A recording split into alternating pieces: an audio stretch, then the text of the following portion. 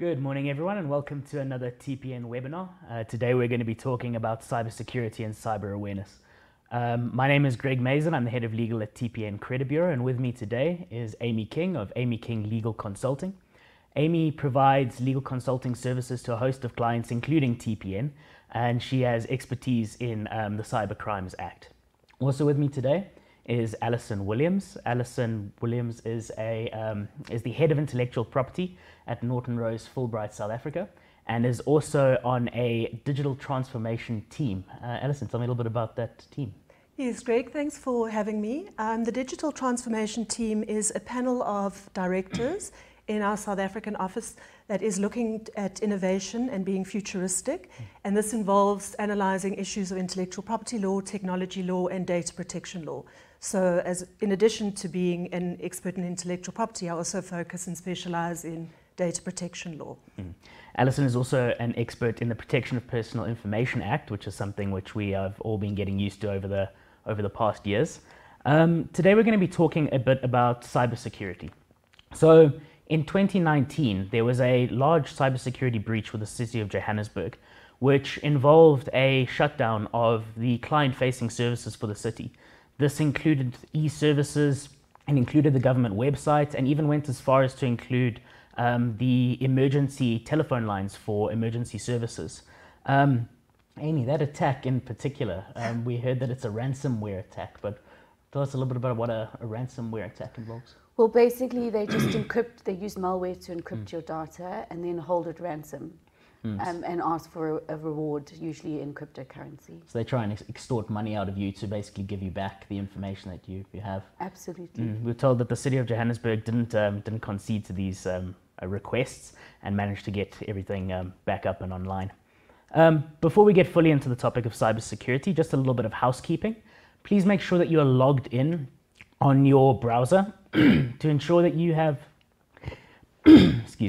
you have access to the live chat function. Please get involved with that live chat. We will be taking questions. We'll have a Q&A session at the end. We'd love to hear what you have to say on the topic. If we're looking a little bit blurry to you, please go and click the cog icon in the bottom right-hand corner of the screen. Make sure that you are at least using 720p resolution or higher. Make sure that you can see all of our faces. Thank you very much. So, Amy, I'm going to be handing over to you. You're going to be giving us a little bit more information about the overview of cybersecurity in South Africa and just showing us a couple of examples of cyber attacks that have taken place and what to look out for. Thanks, Amy. Greg. Thank you for having me. Good morning, everyone. So I think we'll just get straight into the bad news. Mimecast is an email management service system, and every year they conduct a review of the emails that go through their system. And they found that in 2021, it was the worst year on record for cybersecurity. So it seems to be going from bad to worse every single year. According to the report, phishing was the main culprit, and it caused which caused 36% of data breaches emanating from the theft of employees' credentials through phishing attacks. Now, as you all know, phishing attacks can occur through telephone, WhatsApp, email, but 96% of those successful phishing attacks were conducted through email. Now, we use email every single day, so we know that email is the main vector that cyber criminals use. So we need to be very careful and train our staff, who are the end users, on email to have cybersecurity at the forefront of their mind all the time. Amy, is the increase in numbers because of the pandemic? So it was most certainly exacerbated by the pandemic. So we had these high cyber attack levels, and then when the pandemic hit, everyone went home, everyone started working remotely, everyone was panicked, and what these cyber criminals do is they prey on your fears. So they use the pandemic to get people to click. And it was mostly about COVID, and those were the successful mechanisms that they used. So now's a really good time to have this training, because the Cyber Crimes Act has literally just come into force, and it's really bad, the stats out there. Yes, it's absolutely, and we recommend that you have all your staff regularly trained on cyber awareness, just to keep it at the forefront of their mind.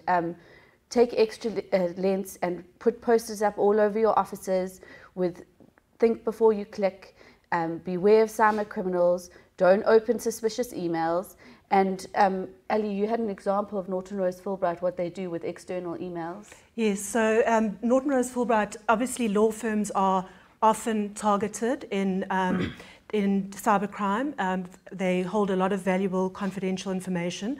What Norton Rose Fulbright does is, in order for you to not be kicked off their systems, they have 3 mechanisms that they use primarily. In order not to be kicked off their systems, you need to conduct online training, cyber awareness training. You need to at least achieve 80% for that training. If you don't conduct it on time or achieve the correct percentage, then you cannot access the system. It's as simple as that, which means you cannot work. Second, if there's any external email that comes into your inbox, there is a red block that marks it external email, exercise caution, so that every single email you get that comes from outside the organization is made, it's made very obvious and conspicuous that you need to exercise caution. It's a red flag. And also they conduct, they started in the last couple of years because of the increase in phishing attempts and cybercrime. They have started random phishing attacks or tests on the employees. And if you don't pass those tests, you do get wrapped over the knuckles by the IT department. And I consider myself quite a security-oriented person that specializes in data protection. And I got caught in 3 phishing attempts because they are so sophisticated, these criminals now. They actually use things that are very relevant to your life. For example, during COVID, we were all ordering online products. So it would be a simple email saying, your product is ready for collection. Please click here. You click. Yeah. So that's really just some practical examples. It's very important to note that they are very targeted in the way that they go about these phishing attempts. So they will look into a background. They'll see, activity of what you could potentially be doing. And as you say, approaching things like online shopping, where there's a great increase in it during the pandemic, and specifically targeting things like invoice receipts and saying, click here to confirm your receipt. And then, you get redirected to a login page, you give your login details, and there you are. And if someone, like yourself, can fall victim to at least an internal phishing test, then it goes to show that there's no one who's immune. So they're realizing that a lot of these cyber attacks are as a result of human error. It's more social engineering now, more than increasing the technological aspects of the hacking. So you are at risk because your employees are vulnerable, and if you don't train your employees, then your organization is at risk. You are vicariously liable for what your employees do. That's why we are holding this training today for all of our clients, to bring this awareness to you and show you the significance of it and how important it is to an organization. Exactly. And TPN is going to be hosting further cybersecurity training in the future. We're aiming at doing a presentation on end user training so that we can specifically look at things to look out for. Just as an example, when Alison mentions the block, which says that an email is coming from an external source. Say, for example, you receive an email who is from your direct boss, but the block pops up that says it's from an external domain. And you then know to go and hover over the email address, and you see, oh, it shows the name of my boss, but the email address is something that's completely unfamiliar. It's things like that you need to keep at the front of your mind, because you can have your policies and procedures in place to protect your organization, but at the end of the day, it is the end user who provides the most risk to organizations and to yourself in a private capacity as well. So training from an end user perspective is vitally important in terms of the legislation. I think it's also important to remember that every data breach results in your data, large portion of the population's data, going into the dark web. And it's that data that informs these phishing attempts. So they're extremely sophisticated. When there has been a data breach, they find that there's an extreme increase in phishing attempts. Last year, following a data breach, they found there was a 300% increase in phishing attempts. So when there has been a data breach publicized in the newspapers, it's best to do a refresher training for your staff on phishing, and obviously take those steps that we've recommended. And also evidence all of your training. It seems that we actually have a question. Yes, Jade. Sorry to interject, just that a few of our clients are asking this question. So I have a question from Marilise van Rooyen. She says one of her clients was involved in, her data was compromised, and she was offered free true identity protection for 12 months. So the question is, if you were in her shoes, would you take it? I would. Yeah. I think anything practical that, you know, I would obviously find out if that's reliable, if it's not going to add an extra level of risk. I mean, one of your duties as a responsible party under POPI is to ascertain all potential internal and external risk to your personal information. So first check out the viability, but yes, I would definitely take all reasonable. The law is that you need to take all appropriate, reasonable, technical and organizational measures to protect the lawful, to protect unlawful access to your information and the loss and destruction of the information. That's under POPI. Exactly, and it's a sort of service that can help you monitor going forward. You know, if there's any changes. I mean, the one of the big factors with when your data is lost is that if that data is then received by someone else, they can use it to try and open up other credit accounts, or potentially try and apply for lease agreements. And being able to monitor and see when that's happening on your profile is an important thing to have. Thank you, Ali. Yes, Amy. So I think let's delve into what's happening in Africa. So Interpol did a study last year into the cyber threat environment in Africa. And basically what they said is the internet has dissolved borders. So whatever happens in Africa is affecting the world. And it's so important for us to work together intercontinentally to try and tackle this problem. So they said in Africa it's under a huge amount of threat. 60% of the population in Africa is under 25 years old, which means we've got a large number of the population that are tech savvy, that are online and are using the internet. There are 500 million internet users in Africa, which constitutes 38% of the population. So that's not even half, which means that the growth of internet users in Africa is going to be exponential over the next few years. When we have growth in internet use, we have growth in cybercrime. So it's not really a question of if, it's a question of when. Absolutely. When you will face a breach. Yeah, when you will be a victim. We have the fastest growing telephone and internet networks in the world, and they identified that a gap in law enforcement and cyber capabilities within and across the region is a key factor that is enabling the cyber criminals. They're taking advantage of networks and infrastructure and the weakness that we have in law enforcement in the cyberspace. But that's why the Cybercrimes Act is great. Yes, so it's the first major step that South Africa has taken to try and tackle this onslaught. Okay, that's what. Didn't you say once, who needs a gun when you have a keyboard? Yes, it was actually a quote from Wired, that it's such an effective means of wreaking havoc through cyber threats. South Africa has 56% of its population online, so again it's just over half, which means that the growth over the coming years is going to be exponential. And the concerning thing is Interpol found that 90% of businesses in Africa are operating without the necessary cybersecurity protocols. In 2016, this is before the pandemic and the rise in cybercrime, South Africa lost $573 million due to cybercrime. COVID obviously accelerated this, so we can only begin to comprehend the magnitude of the damages that are now being sustained. According to Accenture, South Africa has the third highest number of cybercrime victims worldwide at a cost of $2.2 billion a year, with 577 malware attacks per hour. Wow.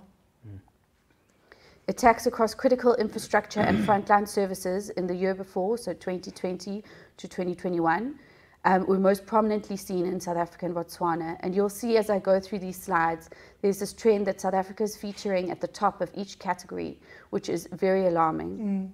Something to really pay attention to. There's, at the top of this, we mentioned that the city of Johannesburg was covered, which is obviously a largest scale attack, but they're not limiting themselves to large businesses. This is something that affects every business of every level, regardless of the number of employees that you have.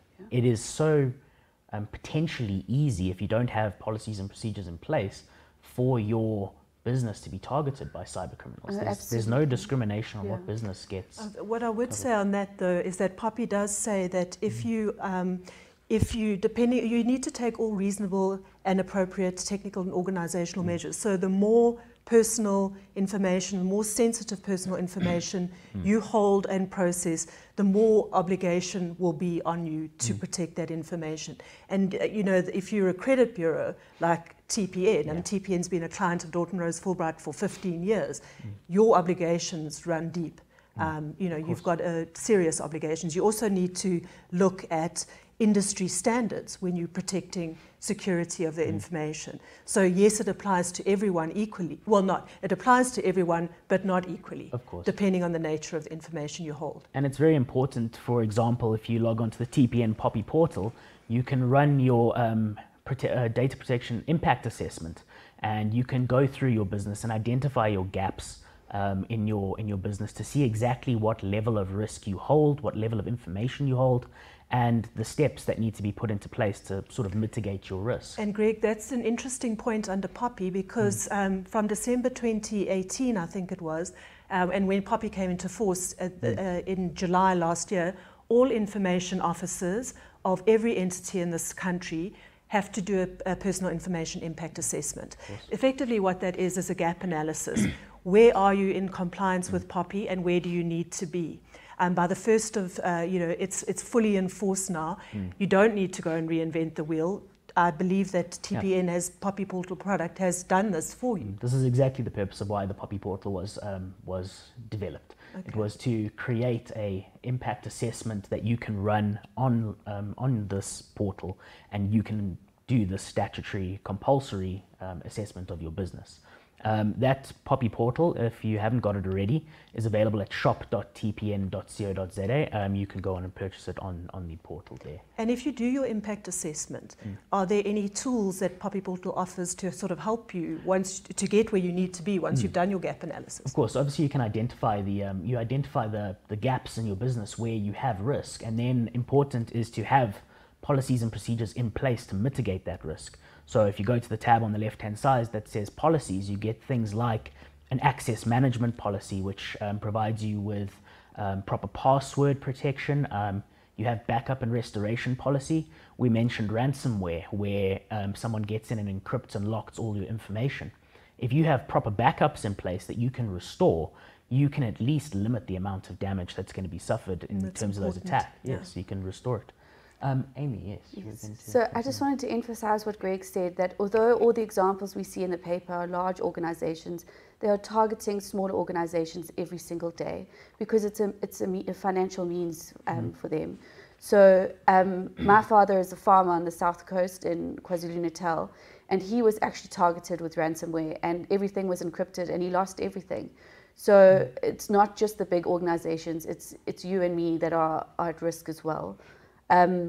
So in January 2020 to February 2021, Trend Micro, who partnered with Interpol in the study, found that they had 679 detections of cyber attacks via email, and South Africa had the highest, with 230 million of those being in South Africa. So you said there was 679 million email attacks? Yeah. That's staggering. This is not a list you want to be top on. No.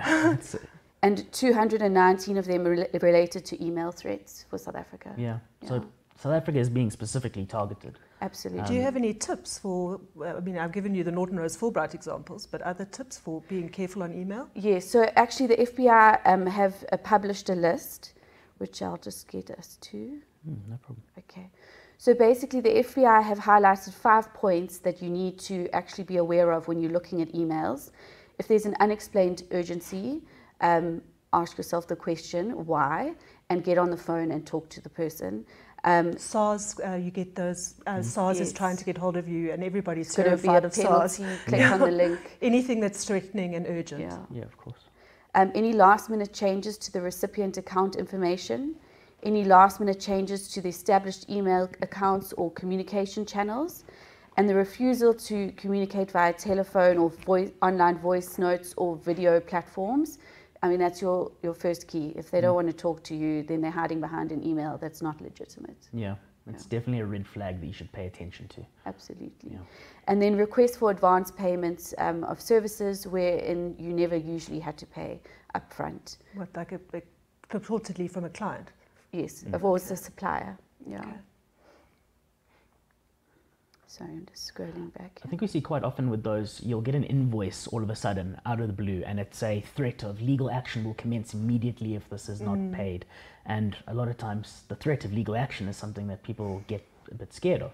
Yeah. So, I mean, I think we need to be educating ourselves that the thing to be scared of is a data breach, and every communication that you enter into, red flag. Cybersecurity needs to be top of mind. Exactly. For every person in your organization at every level, from the top to the bottom. It's not just the responsibility of IT. Yeah. It's not just the responsibility of the board. It's the responsibility of every single person in your organization. And that's why you need to take responsibility for training your people, for ensuring that you evidence the training, have training registers, because if you do suffer a breach, and your penalty under POPI is going to be determined by the extent to which you took the necessary measures to protect the security of the information. And we know that those penalties can be vast. I mean, They can be up to 10 million rand, up to a percentage of turnover up to 10 million rand. Yeah.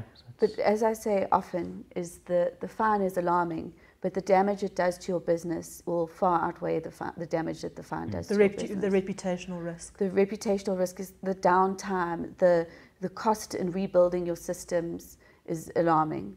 Yep. Yeah.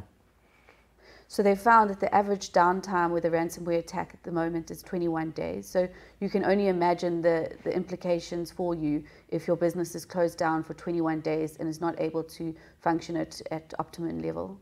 Yeah, especially nowadays when everything is conducted in a digital space. You know, it's not like back before when everything was done on paper. You can't go and find a photocopy necessarily. If it's in your systems and your systems are locked down, that's a huge potential loss of income. Well, when Life Healthcare was hacked last year, they actually had to resort to manual systems, as did Transnet. Yeah. Because the port actually had to declare force majeure because it was brought to a grinding halt. Yeah, really sets everyone back. And then the ripple effect of that is alarming because, I mean, it's the port. It's a major port in southern Africa, and that affects food supply, food security.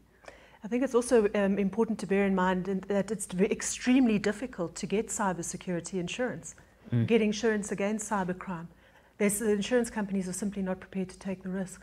But we do recommend that you look into it, and Yeah. and often the insurers will recommend what you need to do to get the insurance, and obviously that's always a good idea. Like a if you cyber can. resilience plan. Yeah, if you have the resources. Cyber resilience plan is absolutely critical to know how you will react how you will prevent an attack and how you will react and build up again after an attack has taken place. So TPN is in the process now of developing a cyber resilience plan. We will release it as soon as it's ready for everyone. So at least we can take a little bit of the headache out for our clients on that, to make sure that you have a proper plan implemented with regards to your cybersecurity going forward. So that you're also less reactive and more proactive. Exactly. Taking positive steps, making sure you have your policies and procedures in place early is a good tool to trying to proactively prevent this sort of situation. So I think with the resilience plan, what it emphasizes is that this is not just an IT problem. It's not the IT supplier or independent contractor or department that you have.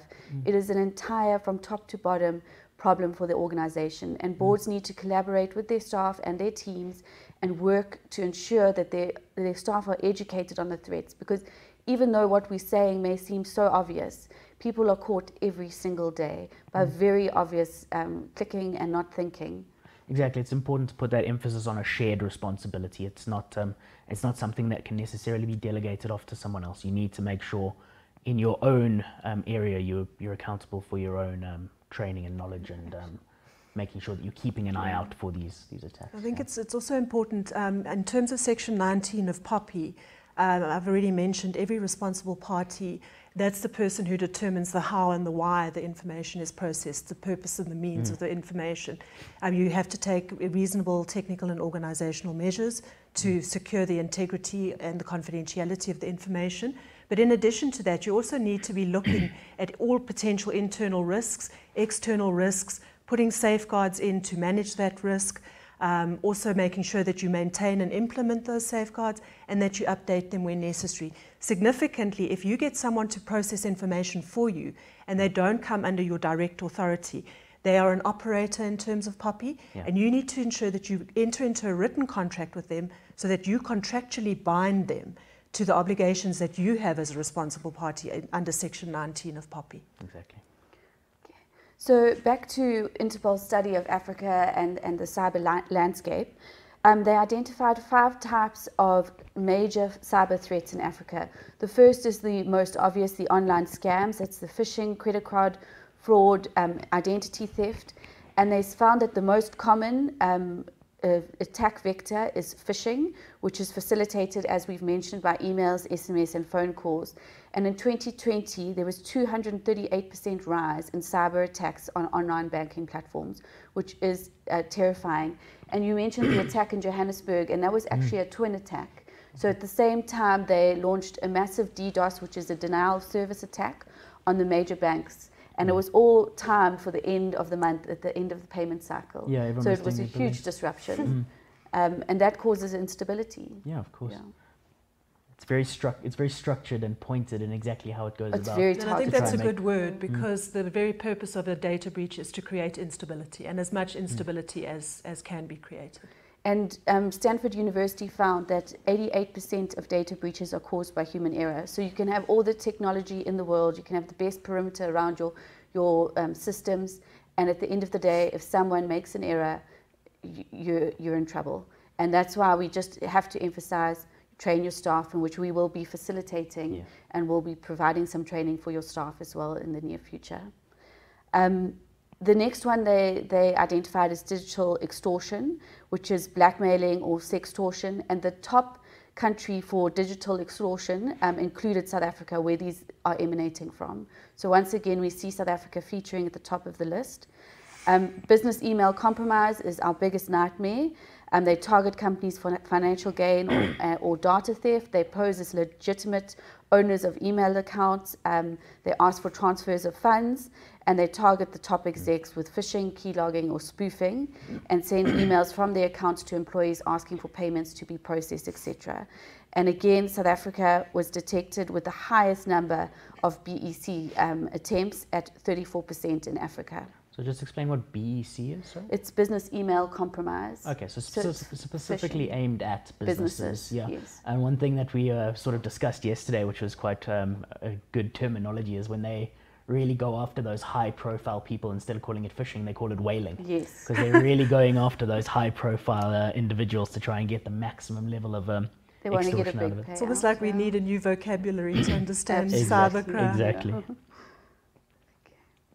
The other thing they identified is botnets. Basically, they hijack computers, and then they use them to send spam, launch DDoS attacks, and they may even rent out these hijacked networks to cyber criminals. And any device that is connected to the internet, even your nanny cam, can be used as a botnet.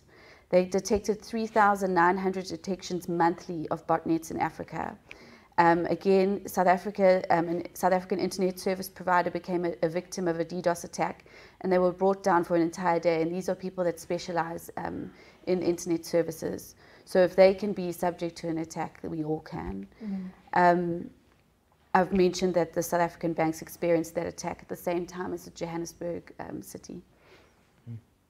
The fifth one was ransomware, which we all keeps us all awake at night. It's basically malware, which I mentioned earlier, that encrypts data or locks down systems so that you cannot get access to it. And then they ask for a ransom in exchange for decrypting the data or releasing the systems. The average payment for ransomware is now $300,000 US.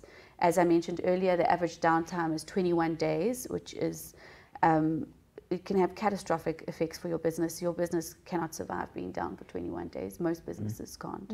A ransomware attack occurs every 11 seconds in Africa, and there were more than 1.5 million detections in 2020. Again, in the first quarter of 2021, South Africa appeared in the top number of highest detection counts across Africa. And again, they've seen the highest increase in these attacks between January and April 2021. At a 34% increase. And we were most heavily affected by targeted ransomware in the first quarter of 2021 in Africa as well. There was a stat that you mentioned a little bit earlier, which I just want to bring us back to, because we just need to appreciate the scale of what we're dealing with here. I think it was in 2016 you said, the GDP, it was 10% of the GDP of the entire of Africa was lost to Yes. cyber attacks. I think that was in 2020. In So in 2020, sorry, yes. 2016, we lost 537 million due to cyber attacks, and that was before the pandemic. Yeah. So you can only imagine how much South Africa is losing. I don't have the figures for South Africa alone. But it just shows it's on the rise, and it's a huge scale when 10% of a GDP of a continent can be lost to essentially cyber theft. It's a staggering scale that we're working with. And it's only going to get worse. Exactly. I mean, that's what we're seeing every year, year on year. The stats are just alarming. The increases are over 100% with almost everything. Exactly, which is why, again, it's so important to make sure that you are taking positive forward steps And to educate yourself. and to educate, yes. And then these examples of attacks we've actually mentioned and been through, so I'll move on. Okay, so Maersk also sustained a serious attack. It brought their entire systems down, even their telephone lines. And the way they were able to rebuild their systems was that there was one computer in Nigeria that was offline at the time. And that poor soul had to get on a plane and fly abroad with the laptop on his lap. And that was their means of rebuilding their business. So their losses were catastrophic. And Adam Banks was the head of technology at Maersk at the time. And his key takeaways from that and the lessons that they learned were prevention is unlikely to be an effective strategy. You have to have prevention. It's part of your cyber resilience plan. You have to have the software in place to secure your perimeter of your systems. That's also a positive obligation on you in terms of POPI. Absolutely, yes. And then he said automated detection and response is key. So again, that's a software issue. Privileged access management. Don't give everybody access in your organization to your systems if they don't need it, because then it limits the number of computers that are affected once there is an attack. Yeah. He said the biggest thing is that this is not just a technology problem, it's a business problem, and everyone has to work together to collaborate within an organization to keep an organization safe. And his greatest emphasis on Maersk after that was awareness training. He wanted to make sure that all 88,000 employees are trained. And that's someone even that's packing the containers in the port. If they have access to a computer, a cell phone, there needs to be cyber awareness training for every single individual in your organization. Because as we said, data breaches emanate from human error. I think it's very important as well to know that from your access control point of view, making sure that everyone has their own individual login credentials. Login credentials aren't shared around in the office. Making sure that each individual party has their own, almost an audit trail as well, so you can also identify where issues may fall in future, and making sure that you have your systems properly set up and in place to make sure that you are. And a strong password system policy. Exactly. There is an app called LastPass. I know that a lot of the TPN employees use it. LastPass will actually generate a secure software, a secure password for you on the app, and then you keep a record of all of your passwords. And it has nothing to do with your life. So it is a very secure password. So that's also a very good policy to put in place. Exactly. And again, some of those policies you can find in the TPN POPI portal. We have an access management policy which is available there. You can download it and have a look through and make sure that you're implementing that in your business. And I think it's important to remember that using someone else's password is now a crime under the Cyber Crimes Act. So password hygiene, password safety is critical. Absolutely. And we would obviously recommend that you update your codes of conduct and your internet policies in line with the Cyber Crimes Act. So it is at the forefront of your employees' minds, as well as those people that you do business with, your clients and your suppliers. You need to have proper contracts in place with them to make sure that their hygiene, cyber hygiene is top-notch, because a lot of these attacks happen on the supply chain, and it'll come through someone you're doing business with. They'll be infiltrated and you'll be infiltrated as a result. Yeah, correct. Yeah. So in MIMCA's previous report, their 5th annual report, they found that 52% of South African companies regard lack of cyber sophistication amongst employees as a major threat. 43% of the companies cited employee naivety as one of their greatest weaknesses. So again, it comes down to cyber awareness training of your staff, password hygiene, good password hygiene, constantly watching and monitoring the news and what's happening with data breaches, because as soon as there's been a data breach, you're going to see an increase in phishing attempts. Also alerting your clients, your suppliers and your employees of the latest attacks, and you include that in your training just so that they know what to be aware of and what mechanisms are being used. Exactly. Okay, we've already mentioned the cyber resilience plan. Prevention is the best medicine, and it basically will help you identify how well your organization can identify and prevent an attack, and then how quickly you can recover from it. But we obviously aim to assist you with that. Yeah, that is, as we said, that's in development. So we will release it to everyone of our clients as soon as we possibly can. So I think, Amy, you've said something quite important there. How do you recover from an attack? And it's important to know that when you do get attacked, you do have reporting obligations under POPI. As a responsible party, if you get attacked, the worst thing you can do is try and hide it. You need to be as transparent as possible with both the information regulator and with every data subject involved. You could face administrative penalties from the regulator. The data subject involved can also sue you civilly or criminally. And there's no specific time period in POPI in terms of which you have to report or by when you have to report. You do get a little bit of latitude to determine the extent of the breach and to try and mitigate the damage and try and curtail the breach as much as possible. Yeah, it's important to be to make sure that you're going about this as soon as you reasonably can. And take legal advice. The minute you have a data breach, you take legal advice, because you can invoke legal privilege in many cases. Yeah, it's important to take those forward steps, not to hold back.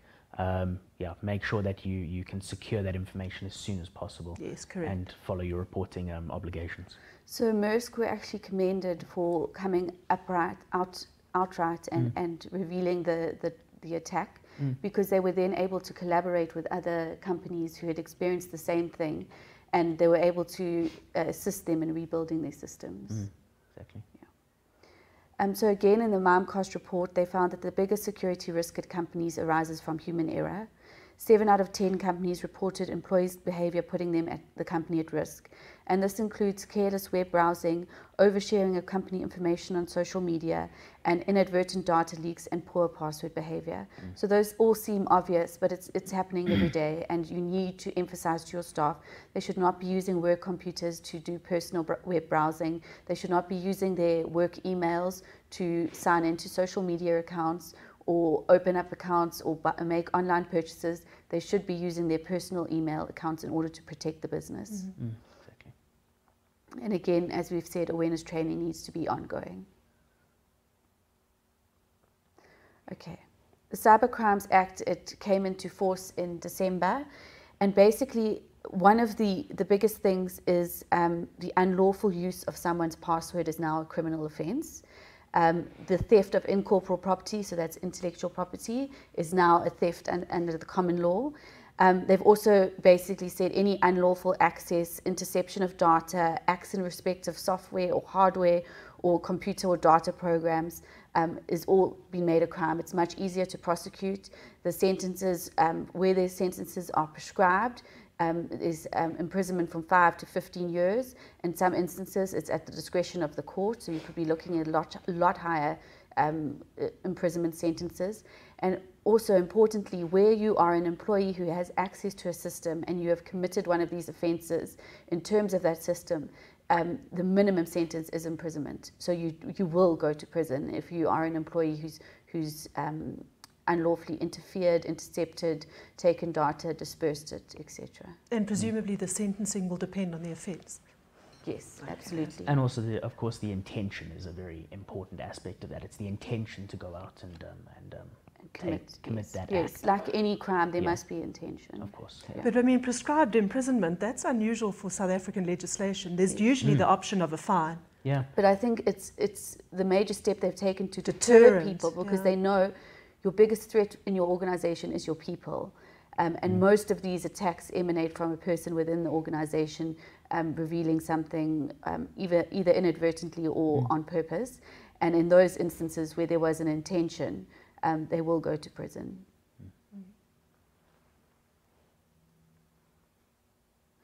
Ali mentioned the reporting obligations under POPI. There are also reporting obligations under the Cyber Crimes Act, and it has to be done within 72 hours if you are a financial institution or electronic communication service provider.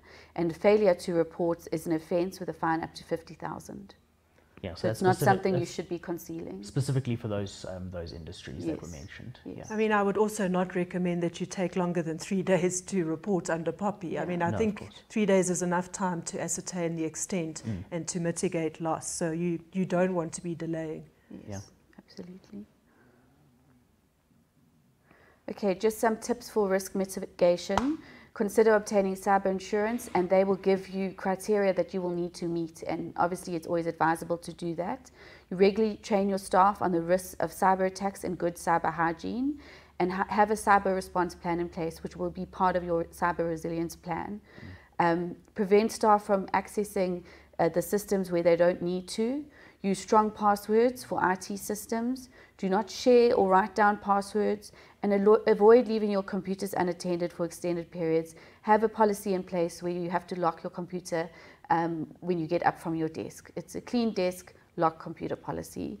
On that, at Norton Rose Fulbright, the minute you walk through the door, they take away your cell phone, your iPad, they issue you with a company PC, and you have no option. Everything locks. If you're away from the screen for a limited period of time. I think it's a minute. And then implement multi-factor authentication. So TPN has this, Norton Rose Fulbright has this. When you want to log onto the internal VPN, you have to get a notification on your phone, enter a password or Face ID, and click approve. And that's critical for your internal systems. And Amy, this is where the Cyber Crimes Act interplays with POPI very nicely, because you have all of these obligations under POPI. You've got to assess the risk, internal and external, safeguard, maintain it, update it. And if you don't do that, you're going to fall foul of your obligations. And then you will suffer either an administrative fine or criminal liability. You can't have both as a responsible party. So if the regulator has issued criminal proceedings against you, they can't also come for an administrative fine, but both are serious. And let's not forget the reputational and financial Yes. implications. Yeah. Some tips for your staff: do not open file attachments from unknown or untrustworthy sources with any suspicious subject lines. Do not open any attachments and email messages from sources that you don't know personally. Do not click on links within email messages except from a trusted source. If you're not sure about it, rather don't click it. If it's an organization, pick up the phone and phone them. Pick up the phone and phone SARS and try and find out if indeed this email is legitimate before you click. Verify any link before clicking it by moving your mouse over the browser, and it will reveal the actual destination of the link. Also look out for typos and grammatical errors. Those are often indications of a phishing attack. So what they often do is they use those emails to test how vulnerable you are, and then they'll send another one that's quite sophisticated, and they know you're going to click on it, so that's their way in. Remote working is obviously incredibly common at the moment, and I think you need to have a remote working policy in place for your staff. And you need to have policies in place where they're not sharing their passwords with family members, they're not allowing their family members to use their devices for anything, that they are obligated to maintain awareness when they're in a public space, to use privacy screens, and to fully log out of Wi-Fi that is a public Wi-Fi. Yeah, thank you. Do we have any sort of final takeaways, because it seems that we're getting towards our Q&A session? Okay. So yeah, as a starting point, I know this is all very overwhelming, and there's a lot of information that's been shared with us today. But a good place to start would be the TPN POPI portal. You can log on to shop.tpn.co.za. Some policies that are on that portal that we've discussed: we have an access management and control policy that deals with who has access to your systems. A backup and restoration policy, so you can restore information if it is lost. A remote working policy? A remote working policy. Bring your own device policies. We have an information incident management policy in there, so that if the worst does happen and something does occur, then you have the proper policies in place to mitigate that. If you've enjoyed today's session, which we're coming towards the end of our formal part now, please hit like and subscribe. You can also see this session after the session is finished. You can go onto the TPN YouTube channel and access it in the future going forward. Yeah, that brings us towards the end of our formal session. Jade, we're going to go into a bit of a Q&A now. If for whatever reason your question doesn't get answered, please feel free to send it through to either helpdesk@tpn.co.za or to legal@tpn.co.za, and we'll do our best to get back to you as soon as possible. Jade, do we have any questions coming in? So Greg, firstly, I'd like to mention we've been running a few polls throughout today's session. One of the last polls we ran was a question asking, are you currently utilizing the TPN Poppy portal? Of 132 votes from our delegates, 40% of them are using it, 39% are not, and 20% feel like they should start. So to that 20%, please do log on to the shop today. And again, if you're having any difficulty accessing that portal, we are here available for you. Our phone number will be posted in the chat, as well as the email addresses which I mentioned before. You can feel free to get in touch with us, and we'll help you get through onto that system. And Greg, like on that note, I think I was personally involved in settling those policies. I think there might be 25 or more different Poppy compliant policies that literally all the work's been done for you, and it's been vetted by qualified attorneys and experts in Poppy. We've done our absolute best to make sure that you have as much protection as possible going forward with your cybersecurity. Yes, Jade. Perfect. So I have a question from Lavania, and a lot of our delegates are reiterating that they'd like to know the answer to this one. So she's saying that she's had requests previously for tenant referrals from other companies. Is there a specific form that the tenant needs to sign in order for her to release the information? So that's obviously a bit of a Poppy question. So Alison, maybe you could take that. Yeah, the tenant, you generally require consent in terms of Poppy. There are a few exceptions. For example, Section 11 of Poppy says that you don't need consent if it's necessary to perform in terms of a contract. So if it was necessary in terms of a lease agreement to provide that information, yes, you don't need consent. But it's if it's not part of the performance of the contract or the conclusion of the contract, you would need the consent of the tenant. I think it's also important to note that there's a big difference between running a credit check and getting a reference. Yes. So it's not necessarily going to be sensitive information that's being shared on a reference phone call. If they've got if they've been given through consent of an application form the phone number and the name of the person, then that's been given by consent. But when you're running a credit check, of course, you must gain written consent to run that credit check through TPN, as an example. But the referencing is more of a subjective. Yeah, I think the most important thing to bear in mind is every time you're dealing with any kind of information, and it's broad, it's anything from your name, your email address, your employment information that identifies a natural or juristic person in South Africa. You need to be mindful of Poppy. The general principle is you need consent unless you are getting the information or process it in order to enter into or perform in terms of a contract. There are a few other exceptions, but those are the main ones. If you have any doubt of whether or not you should get consent, it's always best to get consent. Yes. Awesome, thank you. So we've had a lot of delegates share their own experience with data leaks or cyber attacks. We ran another poll where we asked, have you been a victim for a cyber attack or a data leak? Out of 127 votes from our delegates, 43% voted no, 42% voted that they're not aware, and 14% voted yes. So that's just some interesting stats. And then we've also had a few of our delegates share some of their experiences. Kim van Niekerk doesn't have a question, but she said that her business was hacked through email during hard lockdown in April 2020. Her IT team shut down her entire VPN to mitigate the hacking and had to ring fence parts of her info. So she's saying it is something that should definitely be taken seriously. Of course.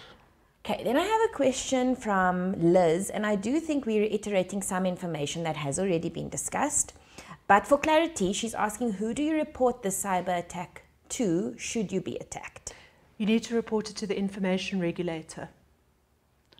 Yeah, so the information regulator is the sort of supervisory body for Poppy in general, they go through and make sure that in these instances there is action taken. Yeah. And to the data subjects involved in the breach. Exactly, yes. They also have a right to know. It's also interesting, as an IP lawyer, if you create a database in your organization, you own the copyright in that database. It's a literary work under the Copyright Act. But it's important to bear in mind you don't own the personal information that's in that database. Every data subject has got a right to access the information that you hold on them, and to perhaps, for a minimal fee, ask for a record of that information. It's their information, it's not your information. Okay, thank you. So as I was saying, I do think, based on the questions, we have already dealt with this. I have a question from Terence Smith. And I think Amy dealt with this when she was discussing risk mitigation. But he's asking, is there any advice on what to do if a threat arises? I think it is integral to have an idea as to what to do. So maybe what would be the most important and the first point of call if a threat should arise? So I think at that stage you need to get hold of a cybersecurity expert.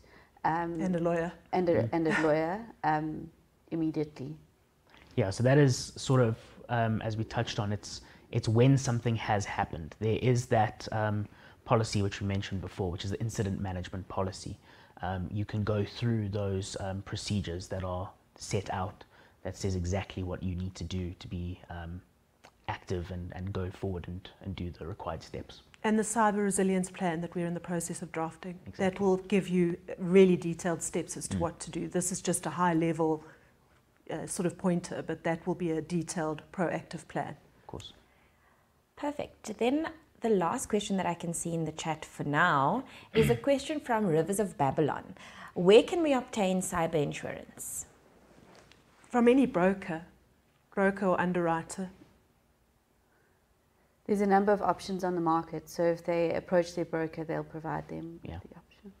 Okay, perfect. That's all from my side. Great. Thank you very much, everyone. If you do have any other questions that arise, the email address and phone number are on the screen. Please feel free to get in touch with us. Alison and Amy, thank you so much for being here with us today. Thank you for having us. Thanks for having us. I think an important takeaway that we're going to leave you with is a phrase that Amy said at the beginning. Think before you click. Make sure that you are keeping cybersecurity at the front of your mind, and keep an eye out for those attacks. You don't want to become a victim. Thank you very much. Greg. Thank you. Thank you. Thank you.